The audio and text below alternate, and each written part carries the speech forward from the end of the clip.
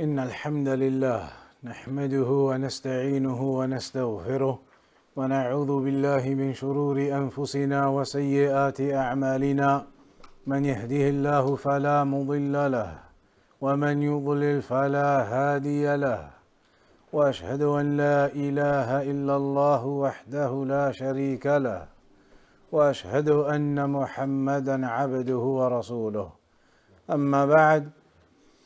So continuing then with our studies into Al-Aqeedah Al-Wasitiyyah of Shaykh al-Islam Ibn Taymiyyah rahimahullah ta'ala, we arrived at hadith number 15 in the section regarding the Sunnah, and hadith number 15 here في إثبات قرب الله تعالى, in affirmation of the nearness of Allah, in affirmation of the nearness of Allah.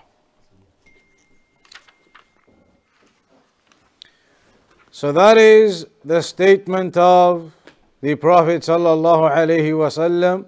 قوله صلى الله عليه وسلم لما رفع الصحابة أصواتهم بالذكر أيها الناس اربعوا على أنفسكم فإنكم لا تدعون أصم ولا غائبا إنما تدعون سميعا بصيرا إن الذي تدعونه أقرب إلى أحدكم من عنق راحلته.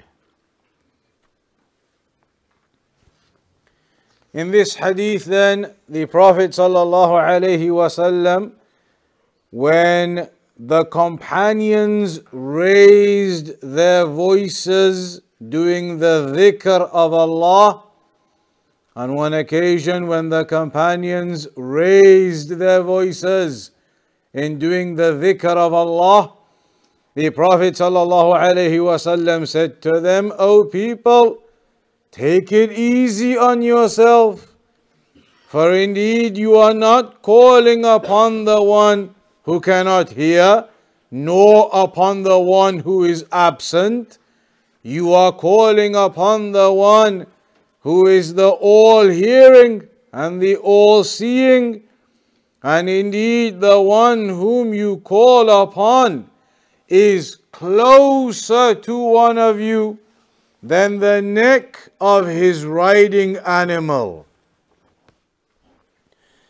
Shaykh al-Uthaymeen rahimahullah ta'ala mentions here, كان الصحابة رضي الله عنهم مع النبي صلى الله عليه وسلم إذا علوا نشزا كبروا وإذا نزلوا واديا سبحوا لأن الإنسان إذا ارتفع قد يتعاظم في نفسه ويرى أنه مرتفع عظيم فناسب أن يقول الله أكبر تذكيرا لنفسه بكبرياء الله عز وجل. أما إذا نزل فهذا صفول ونزول فيقول سبحان الله تذكيرا لنفسه بتنزه الله عن السفل. فكان الصحابة رضي الله عنهم يرفعون أصواتهم بالذكر جدا. فقال النبي عليه الصلاة والسلام أيها الناس اربعوا على أنفسكم, يعني هونوا عليها.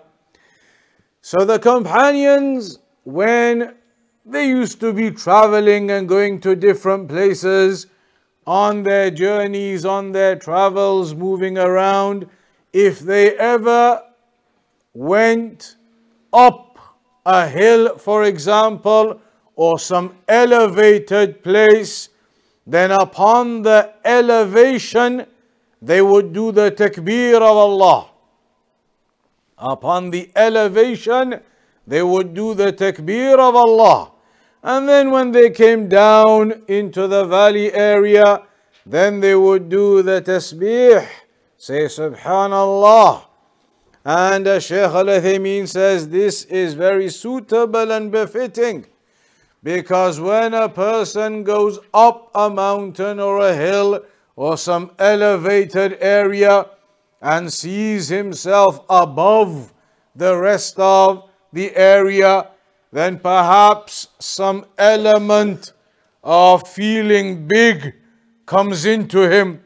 When you are on top of the mountain or on top of the hill and you see everything else below you, then perhaps some feeling of bigness and greatness and elevation in of himself occurs to him.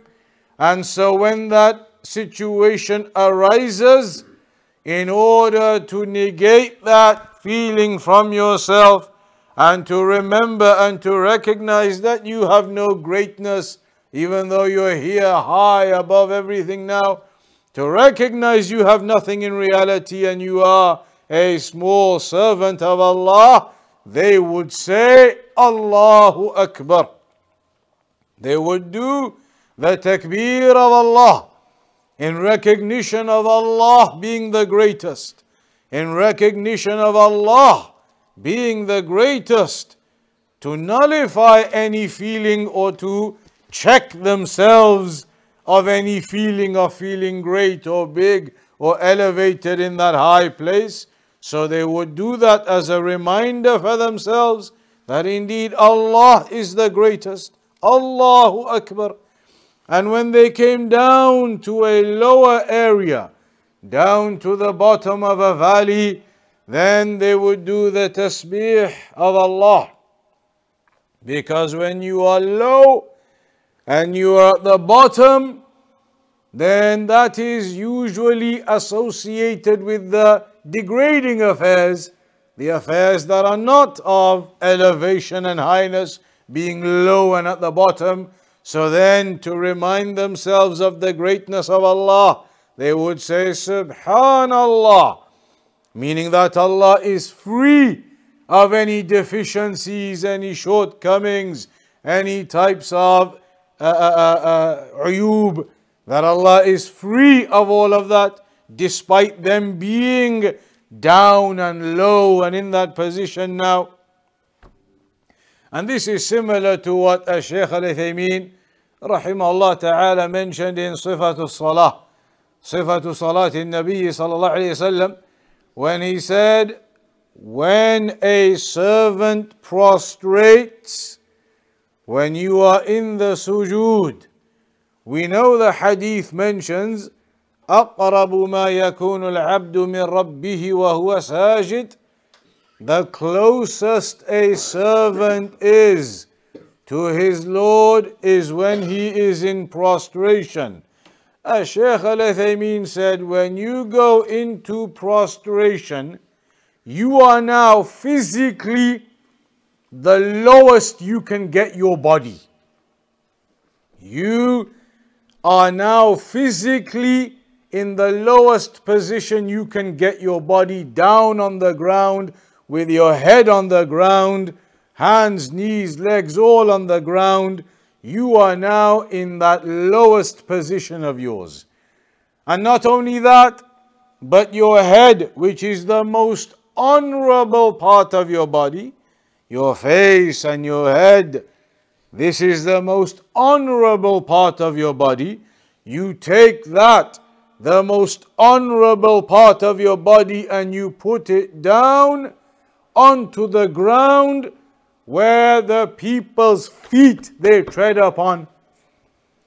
And you have done that for Allah subhanahu wa ta'ala, lowered yourself, placed the most honorable part of your body down into the ground where people's feet tread upon, and then you say in that position of the prayer, Subhana Rabbiyal A'la, that my Lord is Al-A'la, the most high, free of any deficiency or shortcoming.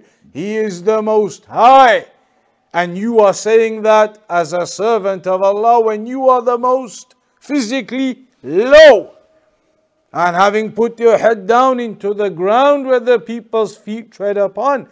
So that shows the pinnacle of al-ubudiyyah, the highest of your ubudiyyah, of your worship to Allah subhanahu wa ta'ala, placing yourself down as a servant of Allah, your most honorable part into the dust, into the ground, and then you say, but Subhana Rabbi al-A'la. And that's why when you demonstrate that level of ubudiyyah, even though you are physically the lowest you can get, the Messenger said you are actually the closest you can get to Allah. Despite physically having taken yourself lower, you are now actually closer to Allah subhanahu wa ta'ala. أقرب ما يكون العبد من ربه وهو ساجد.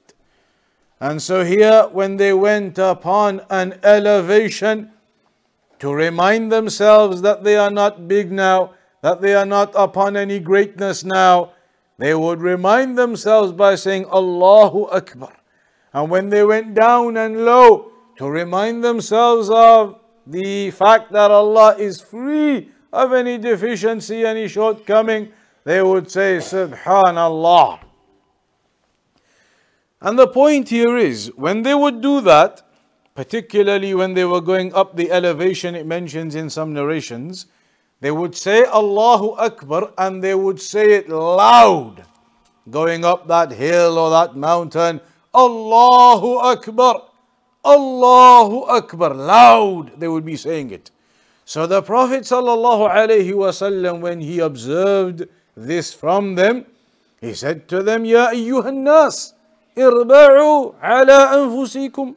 O people, take it easy on yourselves. Take it easy on yourselves. فَإِنَّكُمْ لَا تَدْعُونَ أَصَمَّ وَلَا غَائِبًا. For indeed you are not calling upon the one who is deaf or absent. Rather, you are calling upon سَمِيعًا بَصِيرًا. You are calling upon the one who is all hearing and all seeing. يَسْمَعُ ذِكْرَكُمْ وَيَرَى أَفْعَالَكُمْ. The one who hears your dhikr and sees your actions. إِنَّ الَّذِينَ تَدْعُونَ أَقْرَبُ إِلَىٰ أَحَدِكُمْ مِنْ عُنُقِ رَاحِلَتِهِ. The one you are calling upon is closer to you than the neck of your riding animal. Because your riding animal, even when you're sitting on that riding animal, then the part of the body that is in front of you is the neck of that riding animal. And when you are walking, holding the reins of that riding animal, the neck of that animal is next to you. So an example is being given that Allah is closer to you than the neck of your riding animal. عنق الراحلة للراكب قريب جدا فالله تعالى أقرب من هذا إلى الإنسان ومع هذا فهو فوق سماواته على عرشه. So despite the example being given here that Allah is closer to you than the neck of your riding animal, despite that, despite Allah being that close to His servant, then at the same time Allah is still above all of His creation, above all of the heavens, above His throne. ولا منافاة بين القرب والعلو. And there is no contradiction between the nearness of Allah and the highness of Allah. لأن الشيء قد يكون بعيدا قريبا. Because sometimes something can be far yet near. هذا بالنسبة للمخلوق. And that is something which occurs within creation. فكيف بالخالق. So what therefore of the Creator? فالرب عز وجل قريب مع علوه أقرب إلى أحدنا من عنق راحلته. So Allah subhanahu wa ta'ala is close along with His highness, and He is closer to one of us than the neck of the riding animal. هذا الحديث فيه فوائد فيه شيء من الصفات السلبية. This hadith has within it some of the negated attributes. From them, it is mentioned when the messenger said, you are not calling upon asam or ghaib, the one who does not hear or the one who is absent. So Allah subhanahu wa ta'ala does not have those attributes, rather Allah has the opposite. He is the all-knowing, the all-hearing, the all-seeing, in opposition to the one who is deaf and absent and cannot hear, cannot see. وفيه أيضا أنه ينبغي للإنسان ألا يشق على نفسه في العبادة. Also, we can understand from this that it is appropriate and suitable for a person to not burden himself in worship, to not overwhelm oneself in worship. لأن الإنسان إذا شق على نفسه تعبت النفس وملت وربما يتأثر البدن. Because if a person overdoes things and overwhelms himself, then he may become fatigued and may become in a state where he can no longer continue with that worship. He becomes fatigued and becomes tired and bored and unable to continue with that worship. His body may become affected. And so the Prophet ﷺ mentioned in a hadith, اكفلوا من العمل ما تطيقون فإن الله لا يمل حتى تملوا, that take on board the actions that you are capable of. For indeed Allah does not, yamal is a bit like bored, but not quite that meaning. But Allah does not become bored as long as you do not become bored. Meaning that Allah does not leave your affair as long as you do not leave that affair of worship. But if you become fatigued and you become tired and you can no longer continue with it and you stop, then you have abandoned and stopped that worship. And so then Allah subhanahu wa ta'ala, you have lost your connection in that worship. And that's why there's other narrations that say that the most beloved of the actions to Allah are the small actions, as long as they are, or the constant actions, even if they are small. That the أحب الأعمال إلى الله أدومها وإن قل. أحب الأعمال إلى الله أدومها وإن قل.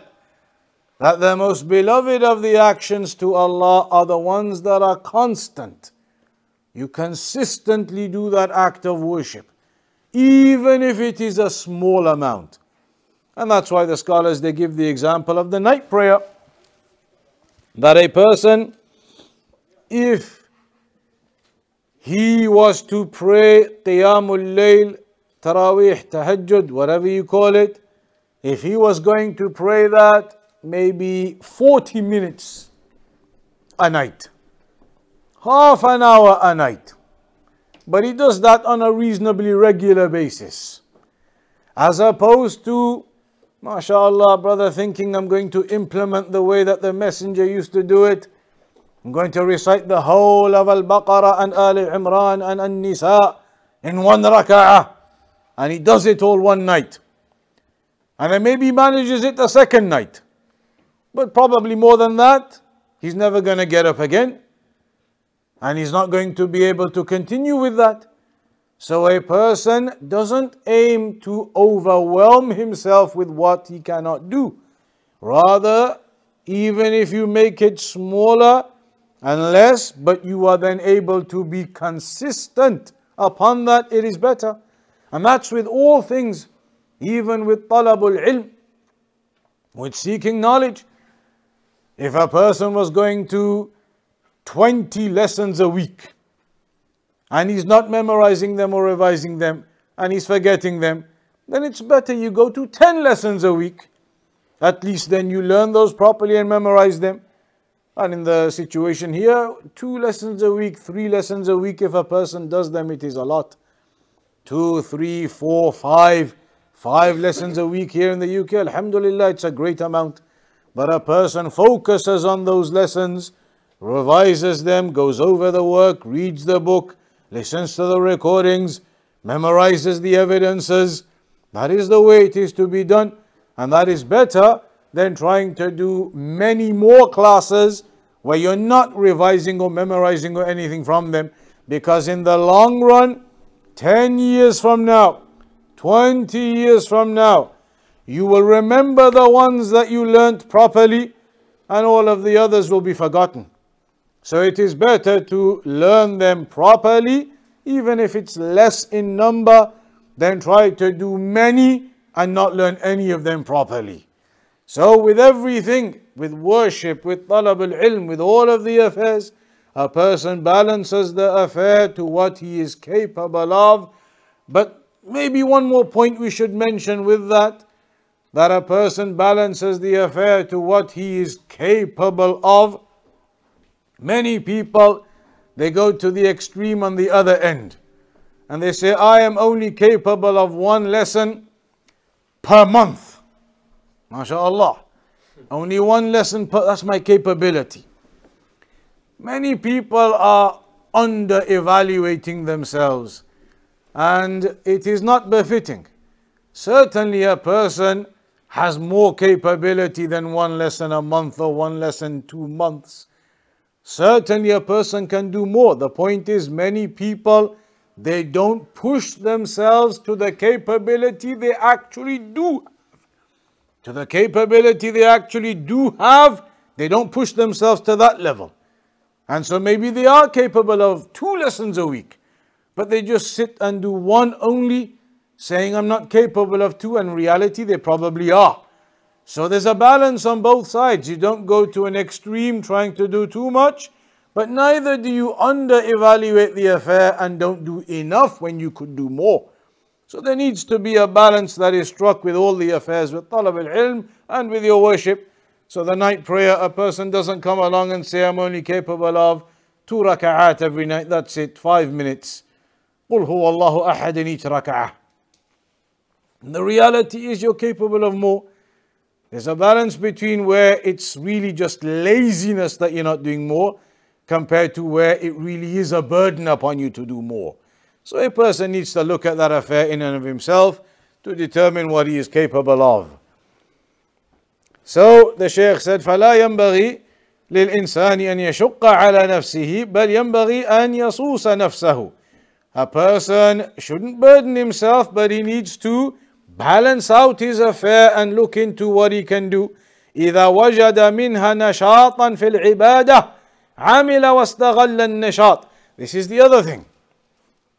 In certain times, you may have more free time, you may have more energy you feel, you may have more iman at times than other times. When those times arise, you have more freedom, you have more energy, then the Shaykh says, utilize those times to increase the amount that you're doing. And then there may come other times where other affairs are preoccupying you, there are concerns, there are other things. So then you may go back down to a slightly lower level at those times. But you try to utilize the opportunity as you are able. So also the hadith highlights the key point that Allah subhanahu wa ta'ala is close, is near.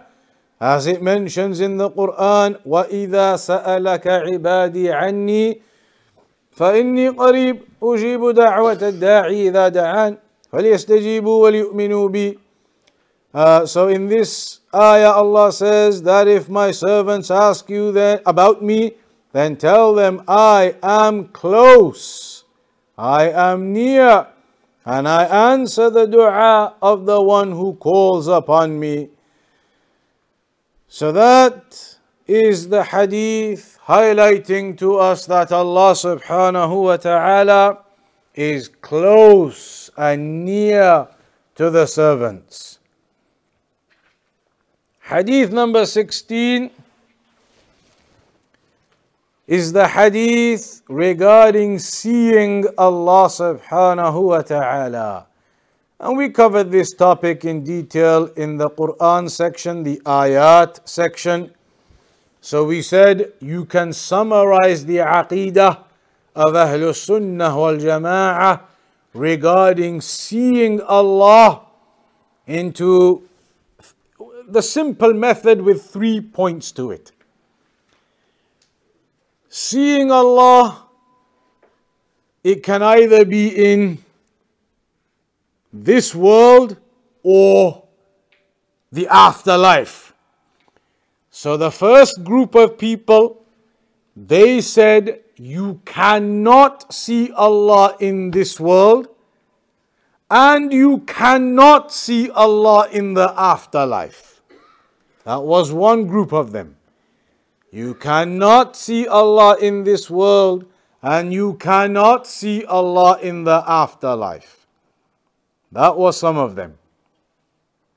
The second group of them said you can see Allah in the afterlife and you can see Allah in this world too.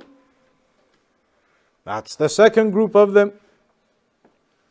The third said you cannot see Allah in this world, but you can see Allah in the afterlife.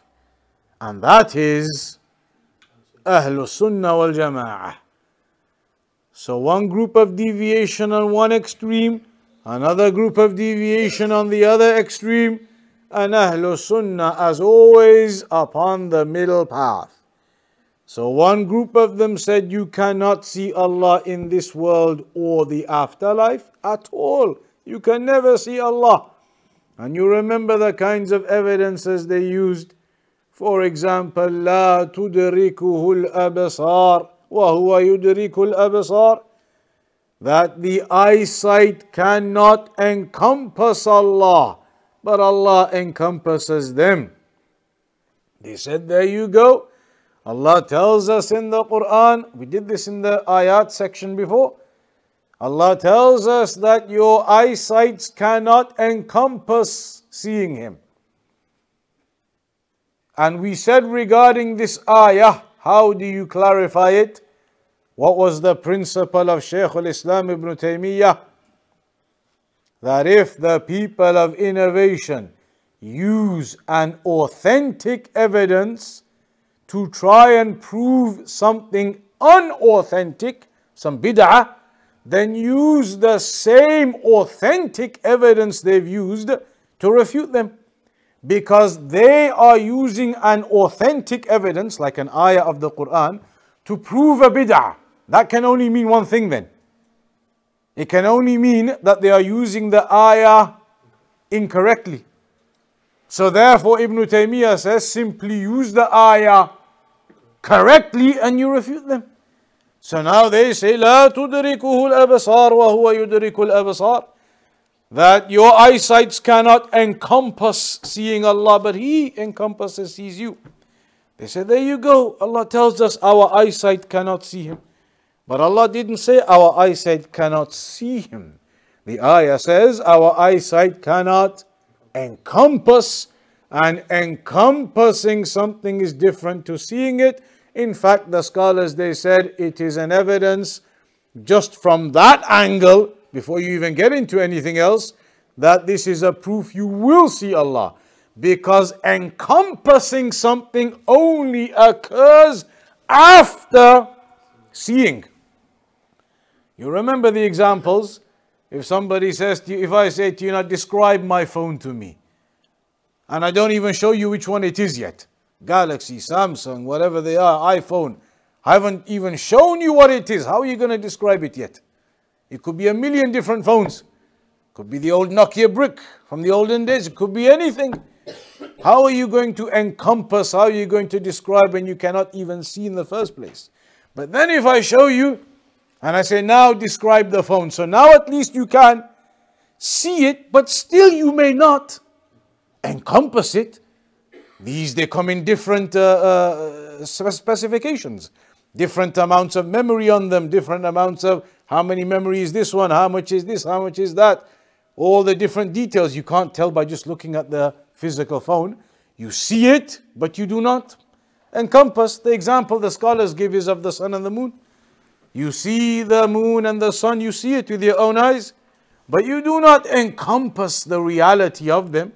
You do not encompass the size, what is the diameter, the width, the weight, the mass, all those things. You can't work them out just by seeing it. So you see the item, but you do not encompass it. So when Allah said that our eyesight will not encompass Him, absolutely. Meaning we will see Him, but from the greatness and majesty of Allah, we will not encompass what we see. And they used other evidences, like when Musa alayhi salam asked to see Allah, and Allah said, "Lan tarani," you will not see me. Lan harfu nafi, it is for negation. But what was the evidence, or what was the refutation on that? So when you combine that evidence with the rest of the evidences in context, then obviously we know that the lan tarani, you will not see me, is only referring to this dunya because of the other evidences that you put it into context with.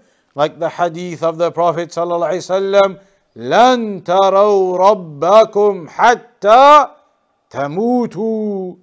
You will not see your Lord until you die. Meaning then after that, you will see your Lord. But on the point of lan itself, lan is a what? Harfu nafi, negation for future tense, but for how much of the future tense? So the people of innovation claim it is forever, and nafi al-mu'abbad. It is forever, unlimited, that you will never ever see Allah.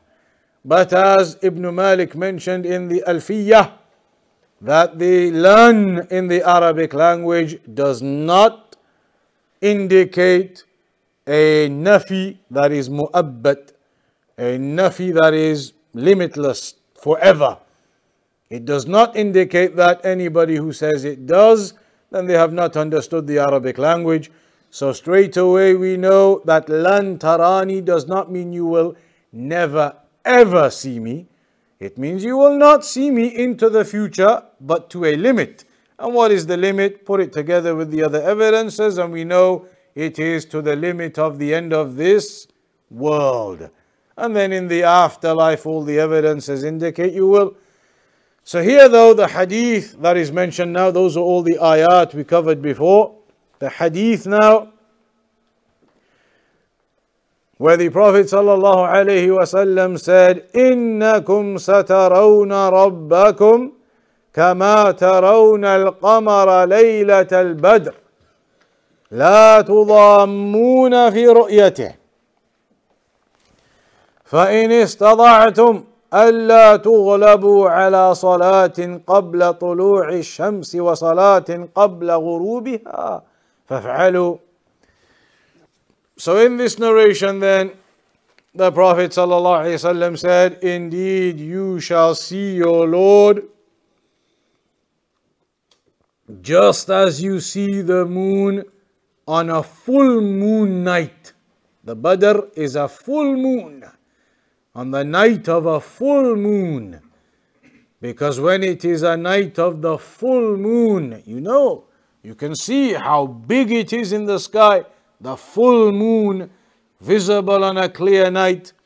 So the Messenger said, you shall see your Lord as you see the moon on a full moon night. لا تضامون في رؤيته, that you will not struggle or have to push one another aside, that there will not be crowding to be able to see something when you are in a large mass of people, maybe you have to push and look around to be able to see.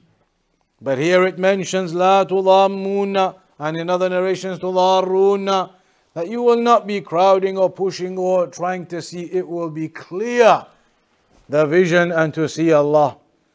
So then it mentions, if you are able, then do not allow yourself to be overwhelmed by the prayer before the sunrise and the one before the sunset. We'll come to that in a moment. So here, إِنَّكُمْ سَتَرَوْنَ رَبَّكُمْ السِّينُ لِلتَّحْقِيقِ. The scene here is for affirmation, for certainty and actualization of that you will certainly see your Lord. And it indicates the future tense. كَمَا تَرَوْنَ الْقَمَرِ, just as you see the moon. Here, what if a person says, now you are making a resemblance between Allah and the moon? That you will see Allah just as you see the moon? You're making a resemblance between Allah and the moon. What do we say? It's not resembling Allah and the moon, but it's resembling the fact that it will be a real sight. The fact that we really see the moon, so we really see Allah. So, It's only resembling the ease we see, the ease of seeing the moon, and not the resemblance of actually like the moon being like Allah. So in this example of you will see Allah, your Lord, just as you see the full moon on the night of the full moon, the comparison or the resemblance is not being made by the actual sighted item. It's not about what is actually being seen. The example isn't, the resemblance isn't about what is being seen. The example and the resemblance is the method of seeing, not the actual thing being seen. So it's not about the moon, it could be any example. In some narrations it even says the sun. So it's not about the item that is being seen, it is how you are seeing it. That just as you can see the moon on a full night with ease, then you will see Allah with ease. So the method of seeing and how you see, that's the resemblance, not the actual sight. So this is about the ease of seeing Allah subhanahu wa ta'ala. And it also indicates therefore that it is a real vision, because you see the moon with a real vision, and so you will see Allah with reality. In reality, with your eyes, you will see Allah subhanahu wa ta'ala. فَتَكُونُ رُؤْيَا بَصَرِيَّةً. It will be a sight of the eyes. Because as we've mentioned as well before, in the last time I think we covered it, when the night of Al-Isra wal-Mi'raj occurred, did the Prophet sallallahu alayhi wasallam see Allah? هل رأى النبي صلى الله عليه وسلم ربه ليلة الإسراء والمعراج؟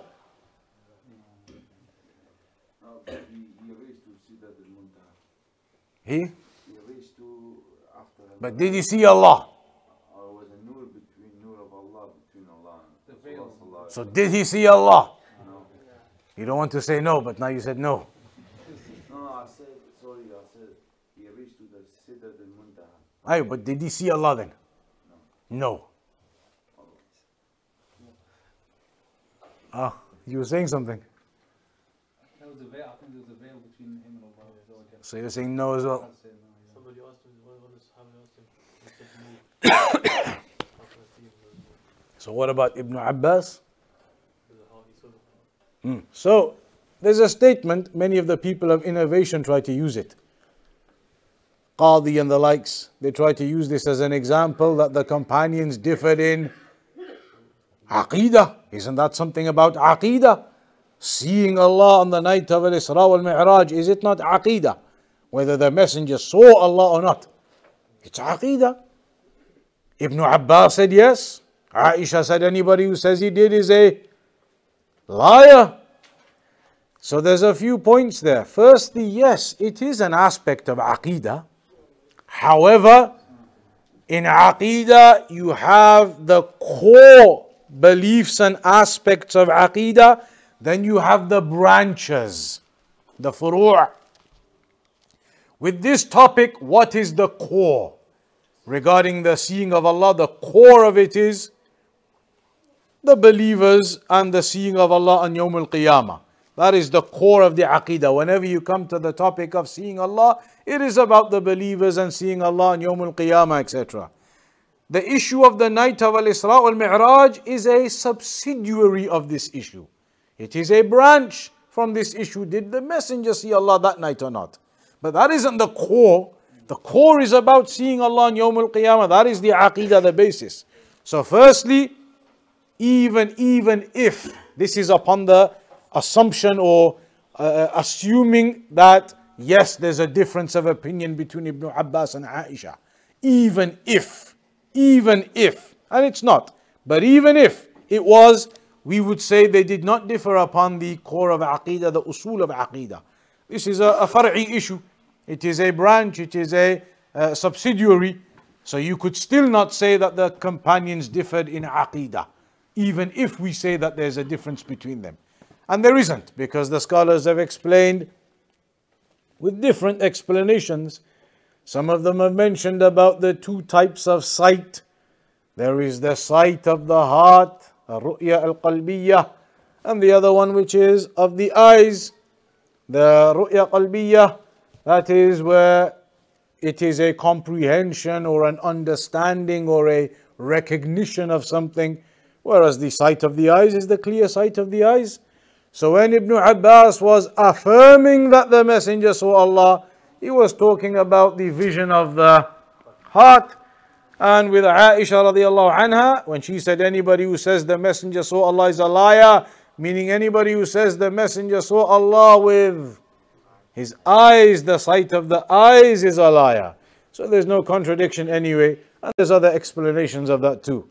So here on this topic then, you will see Allah as you see the moon. The comparison is about the sight and how the vision will be easy.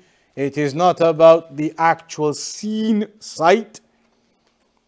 والنبي عليه الصلاة والسلام يقرب المعاني أحيانا بذكر الأمثلة الحسية الواقعية كما نعم. So sometimes the Prophet sallallahu alaihi wasallam used to give them real life examples to make it easy to understand the point. Real life examples to make it easy to understand the point. And there are other examples here too. So just as you see the moon on a full night, لا تضامون في رؤيته. In another version, لا تضامون. In another version, لا تضارون. أي لا يلحقكم ضيم. والضيم الظل. والمعنى لا يحجب بعضكم بعضا عن رؤية. So when it's تضامون without a shadda, تضامون, not تضامون, تضامون without a shadda, that is in reference to, like if there was a big crowd of people, people may cover your line of sight. That there will be no such thing as anybody or any object or any type of other thing covering your line of sight or darkening your line of sight to be able to see. That will not occur. With a shadda, لا تضامون بتشديد الميم, or with the فتح تا, تضامون يعني لا ينضم بعضكم إلى بعض في رؤيته. And this is now talking about crowding. That you will not be squashed up, crowded, trying to see. As you would be if there was a big crowd trying to see something. You're not going to be squashed up, crowding over each other trying to see. That is تضامون. And as for تضارون and تضارون with the shadda and without the shadda, يعني لا يلحقكم ضرر. That you will not be harmed in any way. There will be no harm that occurs to you which would be expected otherwise with a crowd of people trying to see, pushing, shoving. No harm will come to you in any way. And then فَإِنِ اسْتَطَعْتُمْ أَلَّا تغلبوا على صلاة قبل طلوع الشمس وصلاة قبل غروبها فافعلوا الصلاة قبل طلوع الشمس هي الفجر وقبل غروبها هي العصر. So here an emphasis is given upon the prayer before the sunrise, Fajr, and the prayer before the sunset, Asr. وَالْعَصْرِ أَفْضَلُ مِنَ الْفَجْرِ. And it is mentioned that Asr is superior than the Fajr لأنها الصلاة الوسطى التي خصها الله بالأمر بالمحافظة عليها بعد التعميم. Because it is the middle prayer. Many of the scholars, they say the tafsir of as-salatul wusta is al-asr, and therefore upon that tafsir Allah has specifically informed us to safeguard over the asr prayer. And also wal-fajr afdal min al-asr min wajh. From another angle, al-fajr is afdal min al-asr min wajh. From another angle. And that is because لأنها الصلاة المشهودة كما قال تعالى وقرآن الفجر إن قرآن الفجر كان مشهودا. That the Fajr prayer is witnessed. And some of the narrations mention how the angels, they descend and witness. وجاء في الحديث الصحيح من صلى البردين دخل الجنة وهما الفجر والعصر. In some narrations it mentions the one who prays those two, the Fajr and the Asr, enters paradise. And that is to highlight the importance of those two prayers, not that somebody who prays them and doesn't pray the others will enter paradise. It is to emphasize the importance of that part. It's like when you say Al-Hajju Arafah. The hadith, Hajj is Arafah. Does that mean if you go and do Arafah, nothing else, you've done Hajj? Of course not. There are other parts you must do, and there will be fidya you have to give. There's lots of other things. It's like ad-du'a huwa al-ibadah. Dua, it is the worship. Is that it? Nothing else? Of course there are many other forms, but this is to highlight the importance of that act of worship. So what are the attributes that we learn here? في هذا الحديث من صفات الله إثبات أن الله يرى وقد سبق شرح هذه الصفة عند ذكر الآيات الدالة عليها. We already covered this before about Allah subhanahu wa ta'ala being seen, and there were 4 ayat that were covered in that section previously. ولهذا ذهب بعض العلماء إلى أن من أنكر رؤية الله تعالى فهو كافر مرتد. And that's why some scholars, they said anybody who rejects seeing Allah is a disbeliever, apostate, because he has denied the ayat of the Quran. وسبق لنا أن أهل التعطيل يؤولون هذه الأحاديث ويفسرون الرؤية برؤية العلم وسبق بطلان قولهم. And some of the people of innovation, they said that the vision is only the vision of the heart, of knowledge, and that was refuted as well. And then قوله إلى أمثال هذه الأحاديث, and others to the likes of these narrations. يعني انظر إلى أمثال هذه الأحاديث التي يخبر بها النبي صلى الله عليه وسلم عن ربه فما كان مثلها ثبوتا ودلالة فحكمه حكمها. So look at the other narrations of this nature that talk about the attributes of Allah, the authentic narrations, all of them have that same ruling. And then قوله الفرقة الناجية. الفرقة يعني الطائفة الناجية التي نجت من الدنيا من البدع وفي الآخرة من النار. So the saved sect, those who are saved in this world from innovation and in the afterlife from the fire, أهل السنة والجماعة, and the people of Sunnah and Jama'ah, يؤمنون بذلك كما يؤمنون بما أخبر الله به في كتابه.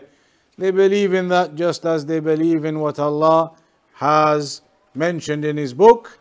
And then that mentions at the end من غير تحريف ولا تعطيل ومن غير تكييف ولا تمثيل. That is all done without those four prohibitions. The four prohibitions of tahrif, of distortion, of ta'atil, of rejection, of takyif, of giving description, and tamthil, of making resemblance and comparison.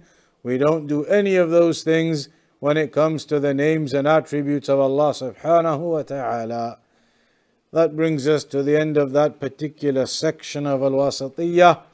The next section we'll begin with after Ramadan now is going to be مكانة أهل السنة والجماعة بين فرق الأمة واتصافهم بالوسطية. The position of Ahlul Sunnah wal Jama'ah in regards to the deviated groups and how Ahlul Sunnah are upon the